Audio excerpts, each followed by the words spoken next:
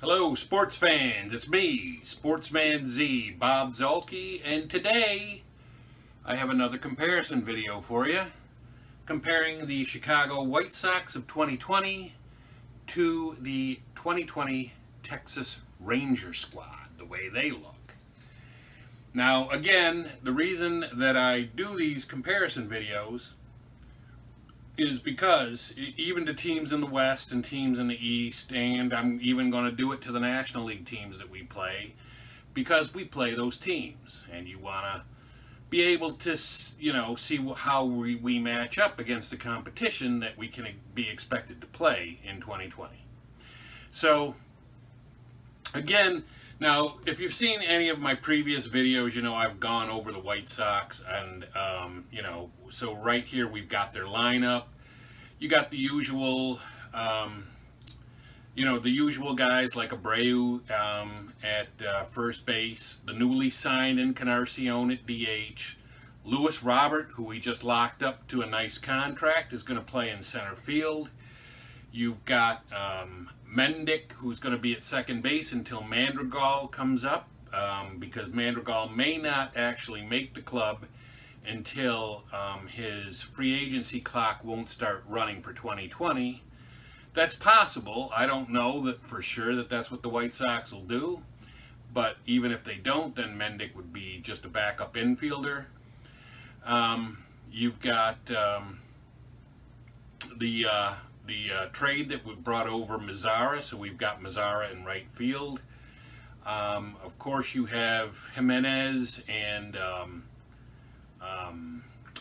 Moncada also. Moncada playing third, and Jimenez will be in left field. Jimenez coming off a year where he hit .261 but had 31 home runs in his rookie campaign, and Moncada having broken out last year, and hopefully he can continue that an upward trajectory from that. And you've got Anderson at shortstop, Timmy Anderson, so hopefully he can also, he had kind of a breakout year in 2019, and hopefully he can build on that as well in 2020. And then you've got the rotation headed by Giolito, who again seems to have broken out, had a breakout year in 2019. Hopefully these guys, these breakout seasons are just a prelude to more things to come, and not, a great year that they had in the middle of, a lot of mediocre years. So hopefully they all build on this and keep moving forward. So you got Giolito, and then of course we went out and signed Keuchel, and we signed Gio Gonzalez, and then you've got Lopez coming back. He may be in the rotation. He could even possibly be in the bullpen. It depends on Kopech and Cease. Cease will probably start the year, or be expected to start the year in the rotation, with Kopech potentially in the rotation, maybe in place of Lopez, or he could start the year in the bullpen on the big club, or he could even start the year in the minors, because the White Sox can afford to wait with him and bring him along slowly, since they do have good pitching now, that they went out and signed Keuchel and Gonzalez, and also went out and signed Cishek for their bullpen. And then of course the bullpen, you also have Jimmy Cordero, you have Evan Marshall out there, you've got Herrera.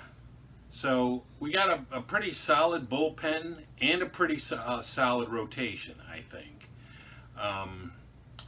Certainly solid enough that this lineup should be able to score enough runs to win a lot of games for the Sox. And then of course on the bench, the big guy you've got on the bench is Lurie Garcia, super utility guy, can play the outfield, can play the infield. You're also going to have Adam Engel out there, an outfielder, great defensive outfielder, still needs to bring his hitting along a little bit, but defensively he is a superb defensive outfielder. And then of course McCann, who could give Could give, Grandal some days off at catcher, and that'll afford resting time for Grandal, who we also signed in the off season to a 3-year contract. So, I mean, the Sox are stocked. They're stocked, and they've got good guys in there. Still got a lot of good players down in their minor league system. We got Vaughn, who's maybe a year or two, still another year or two away. But yeah, I mean, the cupboard is stocked, and that also, things like that will allow us to possibly bring Kopech along slowly. But when he's ready and we have a spot for him, or if injuries necessitate it, we can bring Kopech up and put him either in the bullpen or in the rotation, wherever he's best suited at the time, and whatever best suits the White Sox to do with him. So now that takes us to the Texas Rangers. So now you got the Texas Rangers. This is how they would line up. You've got Sin-Shu Chu at DH. He only hit about 260 something last year, but he had 21 home runs, I think. I think it was 21 home runs, and he gets on base. The guy can walk. He had like a 371 on base percentage. You got Elvis Andrus at shortstop. He had, I think, 20 something home runs also. Gallo had an injury, Joey Gallo had an injury-plagued year last year, but in like 241 at-bats, he hit 21 home runs. And what makes him really dangerous is he used to only hit in the low 200s. He always used to hit like 205, 210, 208. But last year he hit 254. I think he's got a new approach at the plate, and so now he's a little more dangerous because now he can hit for that same kind of power. You got Santana in right, Willie Calhoun, who's finally cleaned up his act and started to take playing in the majors seriously, and it shows. He had a good year last year. The Todd father, Todd Frazier, will be at third base. He hit about 251, his usual thing, 251 with 21 homers. He can still hit the homer every once in a while. Roughneck Odor at second base. Odor is like the old Joey Gallo. He doesn't hit for a very high average. I think last year he hit about 205, but he had 30 homers. Then you got Chineros at catcher and Ronald Guzman at first base. So this is a pretty decent lineup if it stays healthy. It's a good run-scoring lineup. They do get on base. They have their guys that can get on base, and they can hit some home runs too, especially with Odor and Gallo out there. The rotation, now they went out and they got Corey Kluber for the rotation. Last year he was injured for a lot of the year, and he only pitched about 36 innings and had a 569 earned run average or something. But you know, if Corey Kluber's healthy, the man is good. And then you got Mike Minor, who had a pretty good year last year, 369, 350 something earned run average. Same thing with Lynn. Lynn was about a 360 something earned run average. You got Kyle Gibson, who came over from the Twins. Now, Kyle Gibson last year didn't have a very good year, but I think the year before that, he did have a pretty good year. So, Gibson's got potential. We'll just have to see which one shows up this year. And then in their fifth spot, they project to have Jordan Lyles, who's kind of a journeyman. He's bounced back and forth between the bullpen and the starting rotation on the teams he's been on, which include Pittsburgh and San Diego and Houston, I believe he was on at one point. So the bench is pretty, pretty vanilla. You've got Kiner Falefa out there, who's kind of a utility guy. He can catch a little bit, and he can play a little bit of infield and outfield.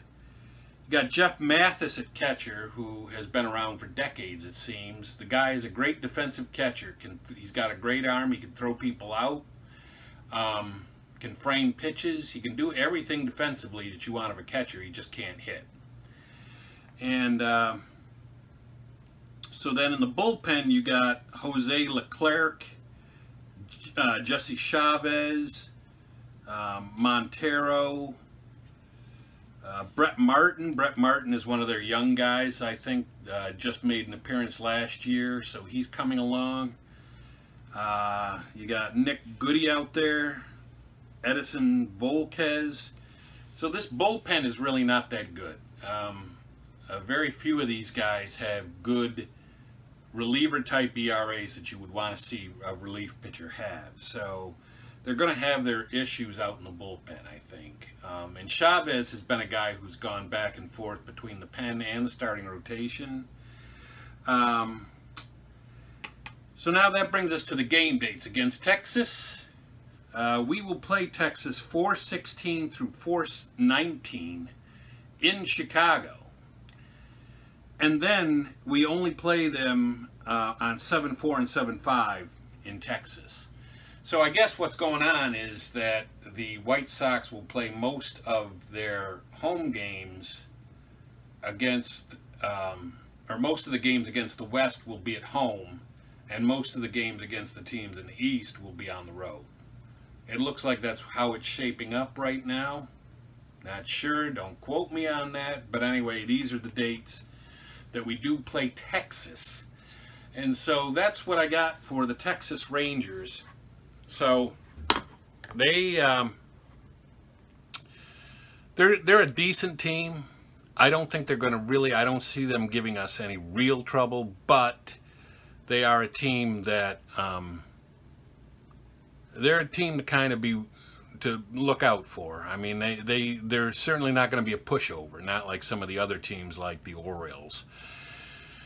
So, and especially, on those dates in Texas when it's going to be really hot and humid. So we'll have to see how that goes. But yeah, they've got a solid lineup. They got okay starting pitch, pretty good starting pitching, especially with Kluber at the top. And then they got a bullpen that's kind of weak.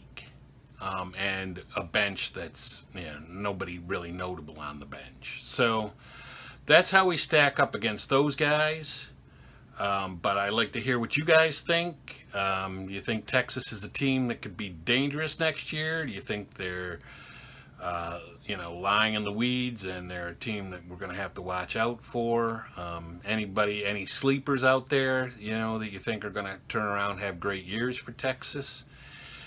So yeah, be interested to hear your thoughts on the Sox versus Texas matchup next year. But for right now, it's me, Sportsman Z, Bob Zolke, signing off.